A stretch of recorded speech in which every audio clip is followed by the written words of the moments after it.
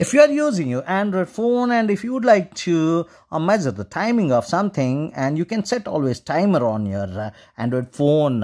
This timer would start from, for example, if you are setting something for 1 minute, this would start from 1 minute, then 59 seconds, 58, 57, 56, 55, 54, 53, like that till 0 seconds it would come. That is what exactly the timer does.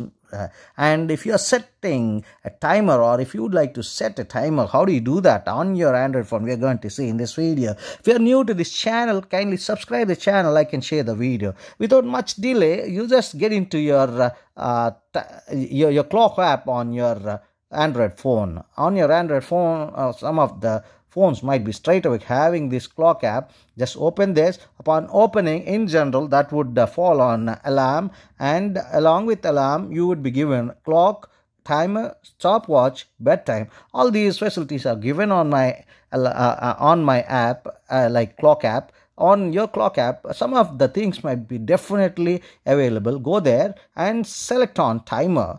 Upon selecting timer, this timer would looks like here, and you may set your timer for hours, minutes and seconds. Starting with seconds, it would take, if you want to select, for example, 1 hour, 01 is started with seconds. Now another 00 would make you shift to minutes, another 00 would make you shift to hours. Now it is set for 1 hour, 00 minutes, 00 seconds. So like this, if I start, this 1 hour would be fall into 59 seconds, 59 minutes, 59 seconds, 59 minutes, 58 seconds, like this. Upon seconds reduce, it will come down, and after that minutes will come down, then finally it would be coming to 00. That means entire 1 hour happen. This is how you can set for hours. The same thing you can make it for minutes. For example, if you want to set with 2 minutes, 02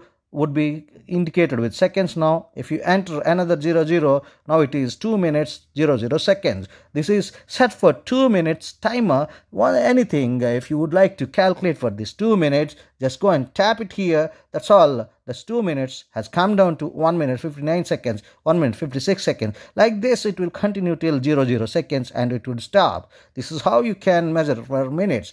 Coming with seconds, for example, if you want to measure for 60 seconds, just make it, that's all, 60 seconds.